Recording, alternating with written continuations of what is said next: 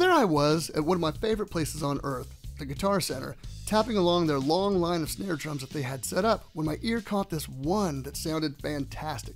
I turned around to see what it was, and it turned out to be this Gretsch Blackhawk 12 by 5.5 inch snare drum made of poplar wood.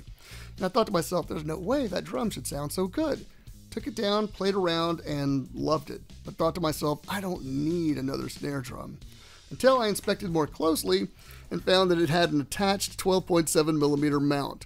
And I thought to myself, maybe I do need another snare drum. I went home to think about it. At the time, it was $110, and during that week I was thinking about it, it went on sale. So I thought to myself, this must be a sign. So I went back to the Guitar Center, picked it up, and I am so glad that I did. This snare drum has a great tuning range. Ultimately, I was going for something deeper and drier, so I swapped out heads. On the top, I've got an Evans Genera Dry, and on the bottom, I have an Evans Snare Side 300. And I swapped out the snare wires as well and went with pure sound.